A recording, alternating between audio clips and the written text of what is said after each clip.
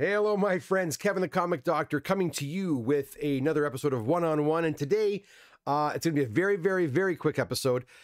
I did something I don't usually do, and I figured I'd come on here and have some fun with you guys. I picked up some comics from a local comic book store. I bought comic books for myself. I don't believe this. Can you believe it? I don't believe it.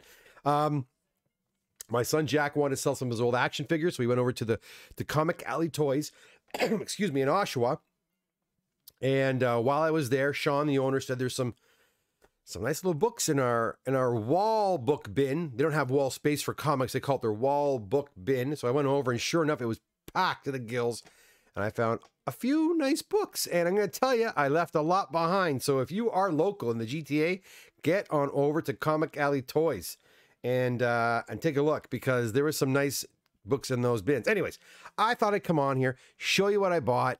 And I'm going to fast track these for myself. They're going to go to CGC within a couple of weeks, and we'll see what kind of grades they come back at. I think they're going to, we got some really, I got some really good ones here. So let's go over, and I can show you right now. I got my overhead cam. It's set to what's in the press. I guess that's fair, considering these books are going to be going into the press soon.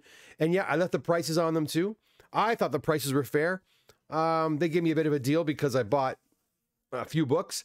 But anyways, first off, I got a nice copy of Avengers Annual 10 with First Rogue. And another one, I got two of them. That one is nicer than this one, but they both have pressable defects I'm sure I can get out. I'm hoping for a 9698 on these. At least one of them would be nice.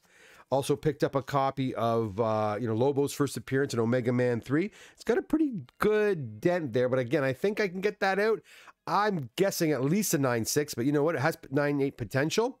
This one I bought because it's in just such beautiful shape. It's a very sharp copy of Captain America 221 with an awesome cover with the Scorpion. And it's beautiful. Like it's just a gorgeous, gorgeous book. I had to take the plunge on this one. I'm hoping for a 9.6. Get a 9.8 on that, that'd be sweet. But hoping for a 9.6 on that one. And finally, you know what? You can never have enough 266s. I picked up the first appearance of Gambit. This one, I'm pretty confident should get a 9.6. 9.8 might be pushing it. It's got pressable defects all around.